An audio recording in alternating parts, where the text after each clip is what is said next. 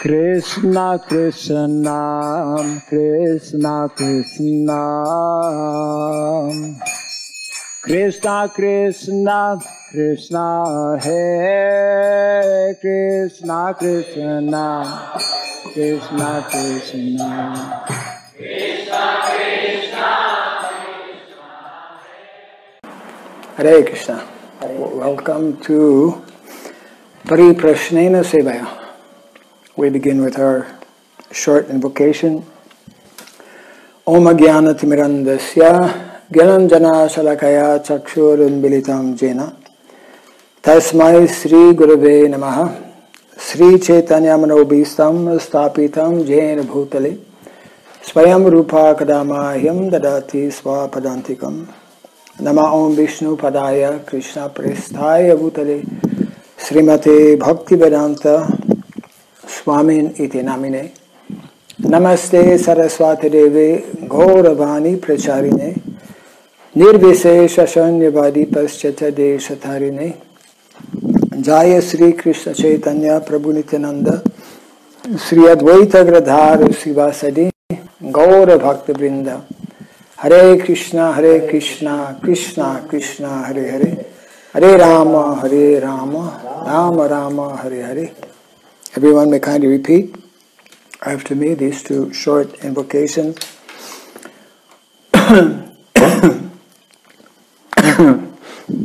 Om Namo Bhagavate Vasudevaya. Om Namo Bhagavate Vasudevaya. Om Namo Bhagavate Vasudevaya. Om Sri Surabhyaya Namaha. Om Sri Surabhyaya Namaha. Om Sri Surabhyaya Namaha. Mukham karoti vachalam pangum langayate girim yat kripat maham bande Sri Gurum Dinataranam yat kripat maham bande Sri Gurum Dinataranam. Hare Krishna. Hare Krishna. Just to mention before we begin our session today, the title of our program is Pariprashnena Sevaya. So unless there are questions being sent, it will be difficult to continue the program.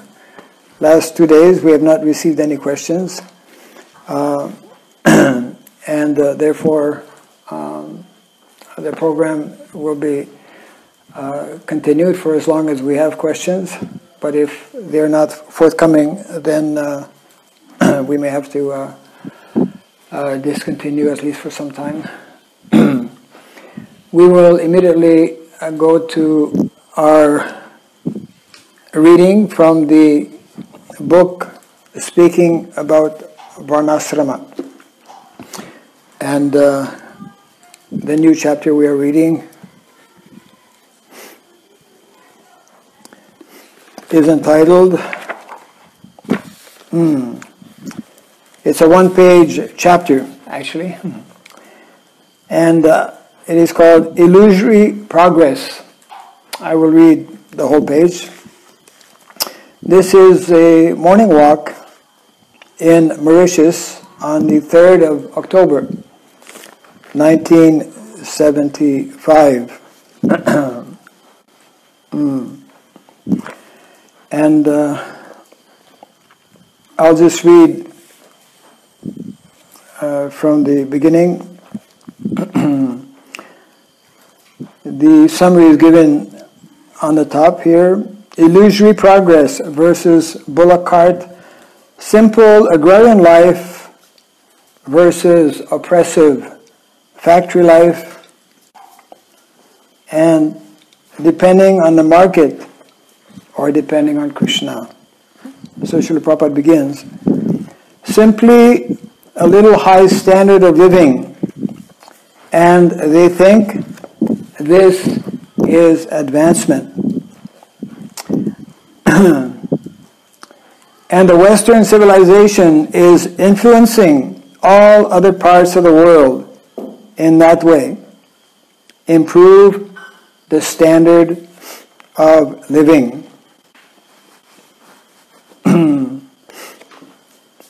There is no improvement, but it is Maya.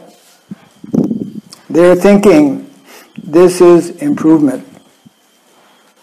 So as Srila Prabhupada would often point out, the Vedic literatures clearly explain what are the main problems of life. There are 4 in number. These are the main problems of life. If we can resolve these 4 main problems of life, then we are making progress. And those, of course, are birth, death, old age, and disease. Although modern society is making so many arrangements and so much of so-called progress, these 4 problems actually remain. So let's see what Prabhupada continues here. Progress. The progress is that they have got motor car and they have progressed how to die quickly. This is the progress. At any moment he can die. As soon as he is in the car going 70 miles an hour, that means taking the risk at any moment, the risk of dying at any moment. This is the progress. Formerly people were going in bullock cart or horse carriage from one village to another. That was primitive. People will say, now we can go 100 miles away from home for earning money and taking risk to die at any moment. That is progress, is it not? Oh yes, people say. Formerly, Prabhupada continues to speak here, formerly they were satisfied by tilling the ground, getting food grains. Now they have started factories at the cost of thousands of men's labor. Some director is getting money and enjoying life. That is progress. And these rascals, laborers, they're thinking that these men are getting the profit, cream of this business. We're working. Why not take ourselves? That is communism. Pushta Krishna. There is one small coal mining town we did Sankirtan at, an Indian community, and they were thinking that the coal mine is doing everything for us. They're giving us schools, they're giving us medicine, they're giving us so many things. Without the coal mine, where would we be? Prabhupada, yes. And Brahmananda, he adds here in Mauritius, this is taking place in Mauritius, on the island of Mauritius. Here they are thinking, or they think it's sugarcane. The sugarcane is everything. Then Pushta Krishna asks, why can't people understand to depend on Krishna? Prabhupada answers in 3 words, there is Maya, due to Maya. Due to not properly understanding who we are and what is the goal of life, people have invented and concocted there's so many systems and so many theories. So we can go right away to some questions here.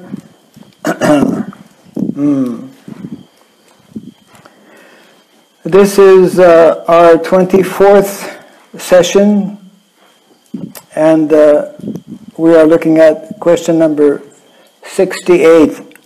This is from Sruta Kirtidas in Kakinada. Kakinada is in Andhra Pradesh, here in India. Hare Krishna Maharaj, kindly accept my humble obeisances. In Srimad Bhagavatam 2.8.27, Srila Sukadeva Goswami was mentioned as Brahmarat, as he was saved by Supreme Lord Krishna. May I know that story, Maharaj? Thank you so much for giving me an opportunity to ask you. There is Vishnurata. Parikshit Maharaj is known as Vishnurata, and Sukadeva Goswami is known as Brahmarata. I am not familiar with this story. I tried to find it actually, and so far was not successful. I did, in my small research that I conducted, come to know a bit more about Shukadeva Goswami, a very unusual and exceptional personality, being the son of Srila Vyasadeva, and not being an ordinary living entity, in that as we come to know, in his previous life, he was a resident of Vrindavan, not an ordinary resident. He was in the form of a parrot, and not an ordinary parrot, but Srimati Radharani's parrot. So there's some nice stories in connection with that. As to why specifically, if anyone who's hearing knows the particular story around this name, Brahmarata, why this name was given, you can let us know the reference, and we can share that with our audience. We will go to the next question here, which is from Bhaktavatar Prabhu in Detroit.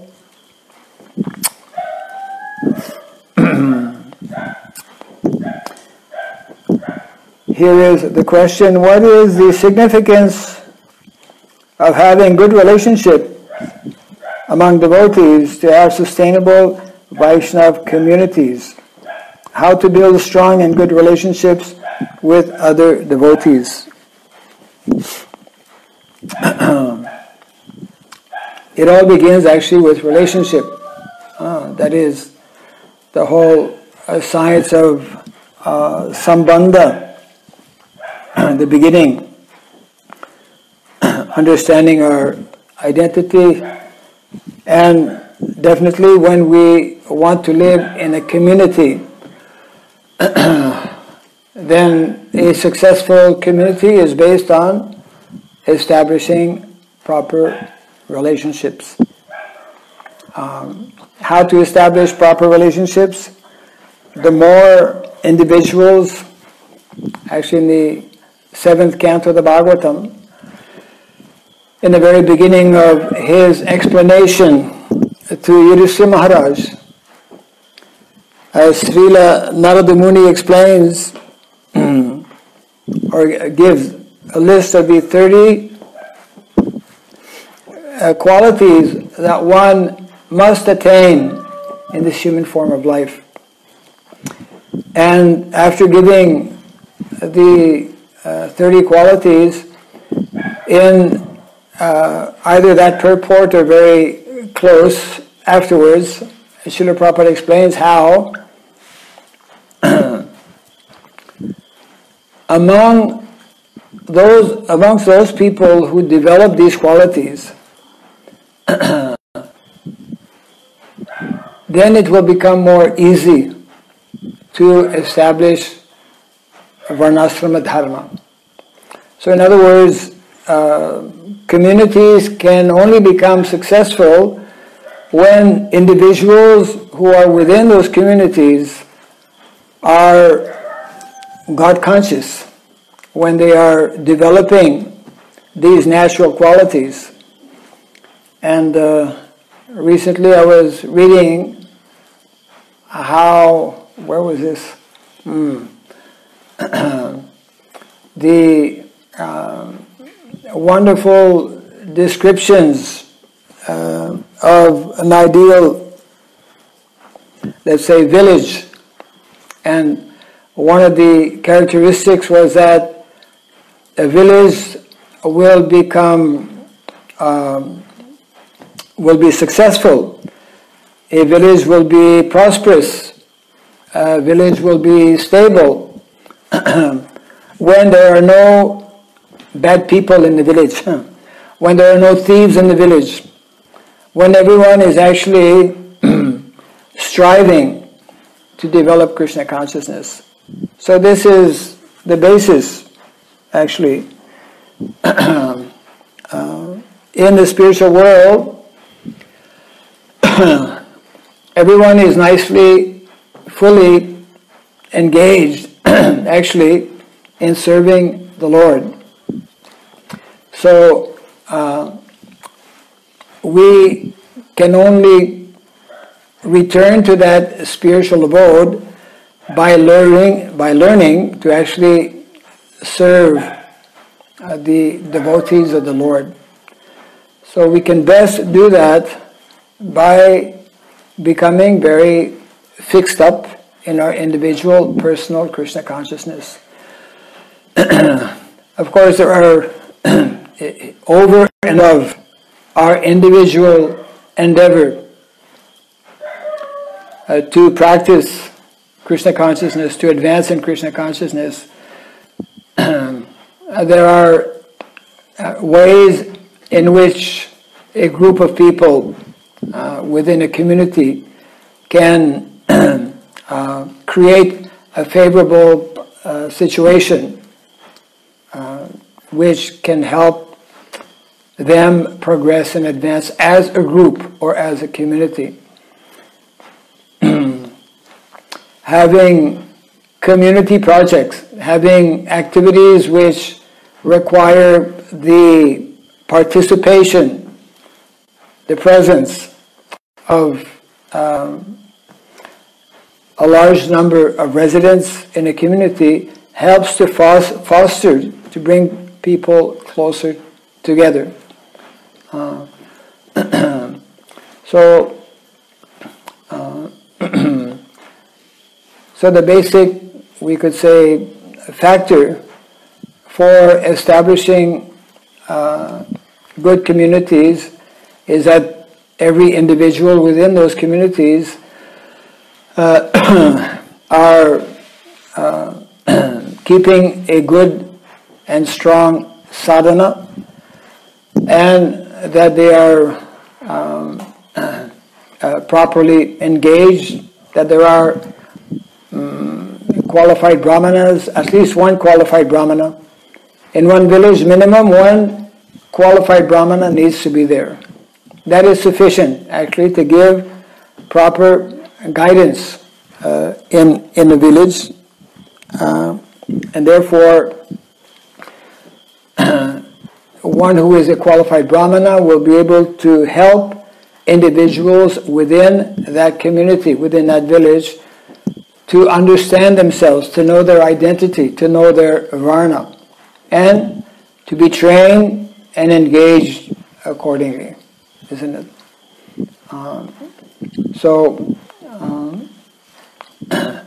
Therefore, what is also important before devotees, because actually most of our devotees are not in that kind of community situation, although a number of devotees would like to live in this kind of community, in a rural community, village. Therefore, one should prepare oneself those who are planning in this way, they should meet on a regular basis. They should discuss their understanding, their realizations of how a community is meant to be organized. They can be planning together many months, if not many years, before actually physically relocating in such kind of community. I often give the example of one community that I've been involved with actually before its creation, and this is our community in Indonesia, where there were a number of young boys, not actually boys, young men. They were students at a university, and they had gradually taken interest in Krishna consciousness. They had established a hostel on campus practically, or very close to the campus. And they were visiting our ISKCON center, associating with devotees.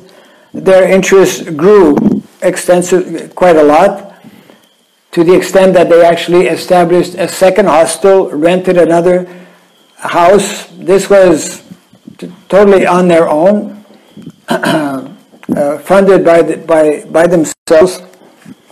And then after some time, some of the girl students, they also rented their own place. So there were 3 hostels. And soon some of those students were about to graduate, and therefore we were meditating and thinking how to continue, how to have these devotees maintain their Krishna consciousness and continue being involved in Prabhupada's preaching. And therefore we presented the idea of why not establish a farm community or a village. And after presenting this idea, they were still at school, about to finish their studies, the first batch. So they were very receptive, very positive. And those same students who graduated and who took up this offer of establishing a community, those very same individuals, after 20 plus years, are actually the leaders, at least the advisors of the existing community, which has developed in some 45 families over some 200 acres of land. The point I'm making is that here were people, they were just in the very early stage of becoming devotees. They never stayed in any ISKCON temple. They never stayed in the ISKCON temple, but they were practicing and they were keeping in contact with devotees. But they knew each other. They were friends, natural friends, some of them even relatives. So this is a very important point, that one has to establish a good relationship, a close relationship, a relationship of trust and friendship with people, devotees, who are having similar plan or similar thought. And if this is not done, it won't go anywhere. Your plans for establishing or making a community will not happen. So therefore, this is a very important aspect, and naturally the responsibility lies on each and every member to share and to be also fixed up and serious in his practice of Krishna consciousness. Yeah. So hopefully this addresses a little bit the question here. What is the significance of having good relationship amongst devotees to have a sustainable Vaishnava community? Without such relationship, one cannot have a strong community. So let us go to our next question here. Actually, these are a series of questions from Bhaktavatar Prabhu. How important, this is question number 70. How important is trust in devotee relationship? How to build trust in relationships?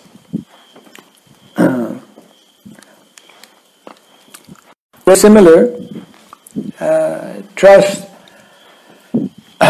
will naturally come and develop as one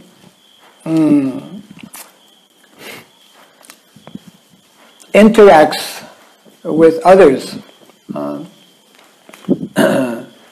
Trust is very much connected with appreciation, with respect, with love. And relationships don't just happen overnight. One has to build, one has to give the necessary time to build healthy and wholesome relationships. And this is where all of us, actually, I was going to say most of us, but actually all of us, all of us in the material world, this is where we are stuck. We are stuck on this first level of sambandha gyan, knowledge of our relationship, knowledge of our identity, because we forget actually our identity, our real identity of being the humble servant, servant of the servant of the servant. We fail to develop this mood of humility, and this is our disease. We have this tendency of lording it over. That's why we're here in the material world. So trust will only develop as one exchanges, as one engages in different activities, common activities, and naturally the whole thing has to be built on Krishna conscious principles, on Krishna conscious activities, Krishna conscious goals, etc.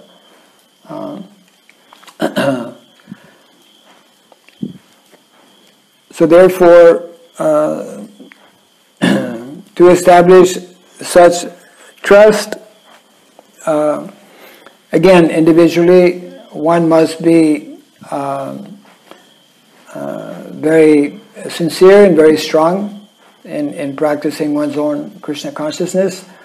One should avoid becoming overly casual in one's dealings with devotees. We are meant to establish relationships, but we should avoid being casual, as people who are not devotees tend to be. We should always respect and understand the very unique and exalted position of any Vaishnava, anyone who is taken up to the practice of Krishna consciousness. Therefore, we should be careful in our dealings, in our exchanges with individuals. It is very nicely explained, of course, in the Nectar of Instruction by Srila Rupa Goswami, how to establish that kind of loving exchanges between devotees, whereby one should reveal one's mind, whereby one should offer gifts to others. By these loving exchanges between devotees, we build up we build up a relationship, and then naturally this aspect of trust will gradually develop. We should expect and we should know that relationships, they take time. It takes time for a healthy relationship to develop, and therefore we should not be overly hasty. And it should all be totally based on Krishna conscious dealings amongst devotees. These are a few thoughts on how to develop trust amongst devotees.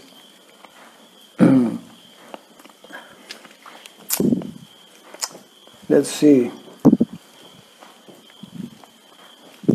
One more question. In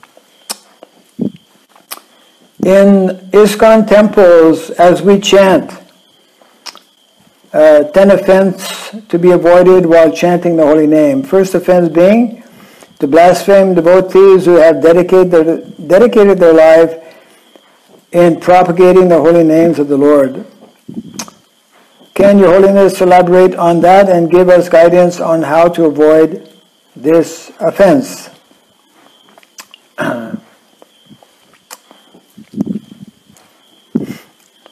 Yes.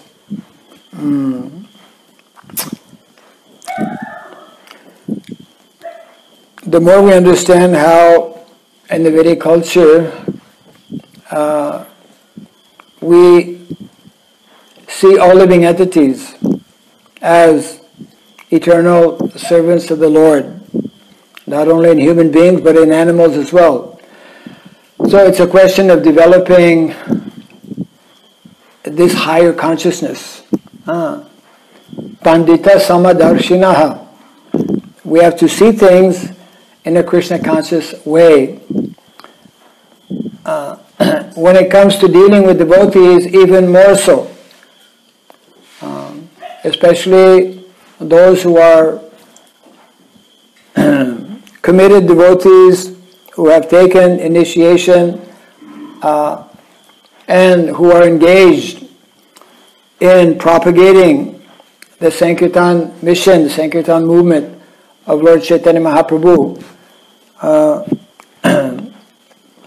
This is our disease. We have this tendency of fault finding and criticizing. Whenever that is prominent, it means that we are very much lacking ourselves in Krishna consciousness. As explained by our acharyas, the devotee should be first and foremost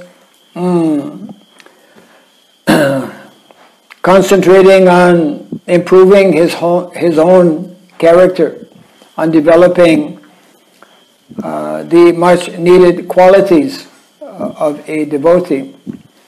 There are so many things we cannot understand or we don't know about other devotees.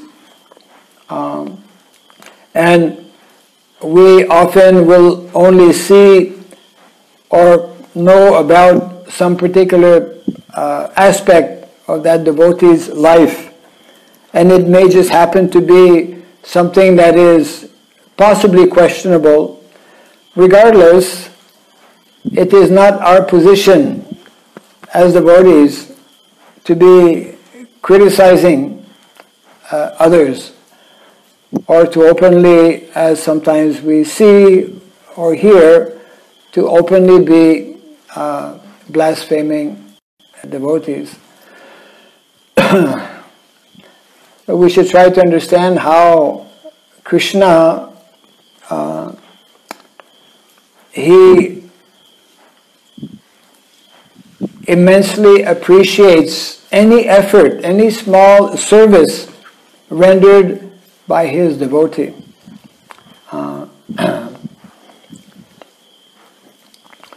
Such devotees, all living entities, especially those who are fortunate to come to Krishna consciousness, who have taken up the activities of devotional service, who have decided to become initiated devotees, who are engaged in the preaching mission. It is so rare to find such personalities, and their position is so exalted, even though there may be some lacking or some flaws. Again, it is a question of developing a proper consciousness ourselves, learning to appreciate and look and see only the good qualities in other Vaishnavas and completely disregard, unless one is given that responsibility, for example in a temple, as an authority, the temple president, or if somebody is initiating guru, then it's his responsibility to actually, in a proper way, point out possibly some defects that may be there. But that is not the duty and the responsibility of the rank and file devotees. Rank and file devotees should develop this humble mentality and should learn to appreciate all those devotees who are engaged in the Lord's mission, and understand that actually it is our own individual shortcoming or our own individual disease to have that tendency of seeing wrong in others. That means that we are not sufficiently busy or preoccupied in finding out our own faults. That means we're not sufficiently serious in applying Krishna consciousness. So therefore, if devotees are more serious, are more attentive in their own practice of Krishna consciousness, we won't have time to see the faults in others. And even if they're there, we will understand that it is not for us to point that out to those devotees, unless some devotee is asking us directly, Prabhu, can you help me if you notice anything, which is something rather rare, but under those circumstances. Otherwise, we should simply be focused on our own practice of Krishna consciousness, how we can improve ourselves, how we can develop various qualities, and we must learn to be patient. We should be more severe with our own lackings or our own shortcomings, and we should be more lenient towards others who may be committing offenses. And so in this way, by developing a proper consciousness or mentality, we will avoid this very dangerous tendency of criticizing other devotees. Most of us are not sufficiently having in mind the actual philosophy of Krishna consciousness. It is just like we hear stories in the Gaura Leela of Lord Chaitanya Mahaprabhu chastising Mukunda. And the mentality of Advaita Acharya is that, oh, that devotee is so fortunate.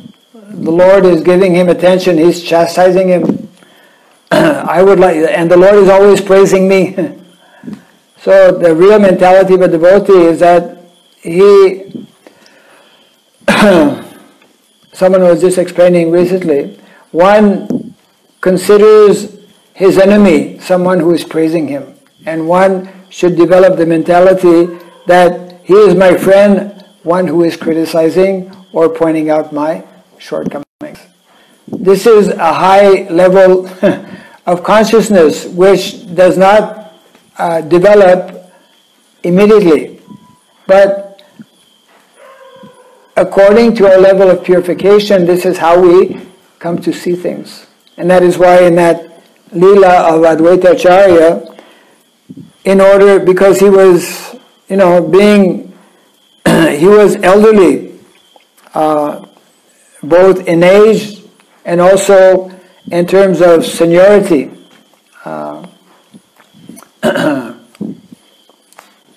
Because of his very exalted position, Lord Chaitanya was always praising him. And Advaita Acharya, as we know, did not like to be praised in this way. So as many devotees know, he devised a trick or means by which he would be chastised by Lord Chaitanya, and it worked also. He began to preach Mayavad philosophy, and that came to be known, and Lord Chaitanya became very angry at him and started to slap him, actually. And then Advaita Acharya smiled, and immediately Lord Chaitanya could understand, this Advaita has tricked me. So we need to understand how nothing happens by chance. We will meet someone for the first time and he will start to criticize us. So many things happen either on a daily basis or throughout our lives that we encounter all kinds of situations, some so-called favorable, others unfavorable. A devotee learns to be equiposed. He is always sober-minded, knowing and understanding that nothing happens by chance. If some bad thing is going to happen to me, either through some individual person or in whatever way, it is meant, a devotee knows it is meant to happen. It is the arrangement of providence. I have performed so many activities in the past, and therefore I am getting this reaction. As Srila Rupa Goswami explained in the Nature of Devotion, whenever some accident or some cut, if we get cut on the finger, then the mentality is that actually I should have lost my finger, but only I'm getting a small reaction of being cut. This is the mood and the mentality that a devotee, those who are advanced devotees, they're constantly in this mood. So whatever happens, they're not disturbed. They're not overcome by any kind of situation or circumstance. This is the kind of mentality that we need to develop, and if we do that, then immediately, just like Srila Rupa Goswami explains, we should honor anyone who's chanting the holy name, at least mentally, you see. The guidelines are given as to how we should relate to different types of devotees. So even one who is just maybe not yet a full-time devotee, but he's even chanting once the holy name, we should honor that person mentally, because he has begun his activities of devotional service. He has begun his journey of going back home, back to Godhead. It may take him many more lifetimes, but the fact remains that he's a changed person because he has come in contact with the holy name, he's come in contact with devotees, he's come in contact with the process of bhakti, devotional service. So therefore, again, there's a tendency, what is that saying? Familiarity breeds contempt. We have to be very cautious in being too close or too familiar amongst devotees. And that is why Srila Prabhupada gave us that good habit, introduced that a practice of addressing others as Prabhu. Prabhu means actually master. He is my Prabhu. So this is only possible if we purify our consciousness. So everything comes back to this importance of being very serious in our practice of Krishna consciousness, of maintaining therefore a strong sadhana, and for the purpose of actually purifying our consciousness. With a purified consciousness, then we will know how to interact with all kinds of devotees, and we will be very cautious. We will be extremely cautious in offending any other devotee. So it's a question of, we could say, purified consciousness. That's what devotional service is all about. That's what Krishna consciousness is all about. How to develop a higher consciousness by which we can always nicely be engaged in the Lord's service, and when we are dealing with other Vaishnavas, how to deal with them. The guidelines are given by our acharyas, and this most important instruction given by Lord Chaitanya Mahaprabhu 500 years ago still holds today. Foremost quality for a Vaishnava is to develop this mood of meekness and humility. Trinarapi sunechena tararapi sahishnuna amanena manadena kirtanya sadahari. So one should be more tolerant than a tree, devoid of all sense of false prestige, and should be ready to offer all respects unto others. In such a state of mind, one can chant the holy name of the Lord constantly. So, Lord Chaitanya Mahaprabhu, we see this in his pastimes in Navadvip, in Jagannath Puri. He was surrounded by such kind of most exalted devotees who were especially exhibiting this mood of humility, of meekness, and therefore we likewise need to develop this kind of mentality. Let's see if we have time for one last question. Yes. What is Brahma Muhurta? What is the significance? This is from Bhakta Avatar Prabhu again. What is the significance of doing or japa during Brahma Muhurta? Brahma Muhurta is that very special period in the early mornings of the day before the sun rises, where it is described as being the most auspicious time for actually meditating on the Supreme Lord. We know that the hours before sunrise especially, and up until possibly 8 or 9 o'clock, but especially before sunrise, are most conducive for our practice of spiritual life, and therefore it is the practice in the Vedic culture for people, even common people, who live this Vedic lifestyle in villages, have the habit of getting up early in the morning. So the mornings are said to be in the mode of goodness, and then as the day progresses, mode of passion, and then finally the mode of ignorance.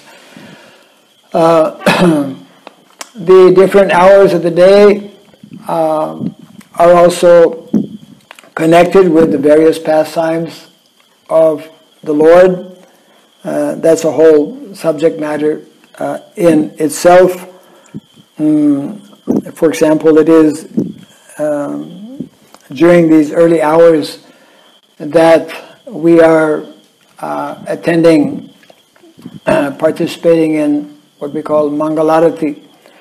Mangalarati is that period where we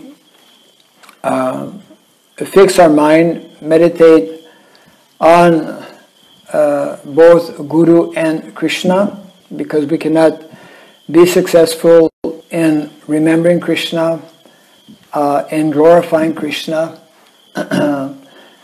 without the blessings of the spiritual master.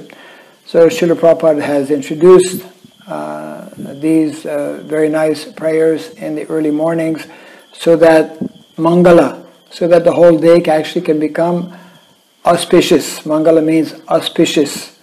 So the activities that will make our day most auspicious by, from the very beginning, focusing our mind, focusing our thoughts, focusing our feelings and our desires on the lotus feet of the Lord. So therefore, devotees are meant to rise. That's why modern day civilization is completely not knowing about how important it is to rise early in the morning. And sometimes our own devotees also tend to forget how important it is. Prabhupada would say, we should not rise after 4 o'clock. Rising after 4 o'clock for devotee, it is very inauspicious. It is not good. One should be in that habit of rising within 4 o'clock every day, taking a shower and putting on fresh tilak, and then attending Mangalarati. This is the daily practice as instructed, as demonstrated by our own founder, Acharya Srila Prabhupada. And if we do this, then our consciousness will be nice. Our consciousness will be peaceful. Our days will be auspicious, because we will have followed the recommended process in the Shastra for beginning our day at an auspicious time in the proper consciousness. And in this way, by starting our day early, we can finish our day early also. That's also important. Rising early and taking rest early, both are most important. So this is very much part of the sadhana for every devotee. Every devotee needs to understand why Srila Prabhupada gave us this morning program. If we follow this morning program by rising early, by showering, by chanting the holy name, by hearing Srimad Bhagavatam, then our whole day will go smoothly. If not, we will have all kinds of problems or difficulties. So the Brahma Muhurta hour is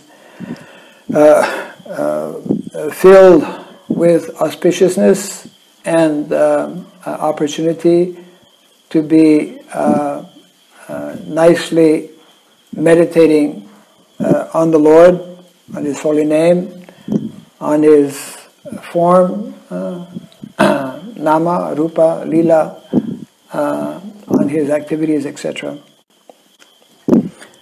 This is actually the very last question that we have received, and as I mentioned in the beginning of the program,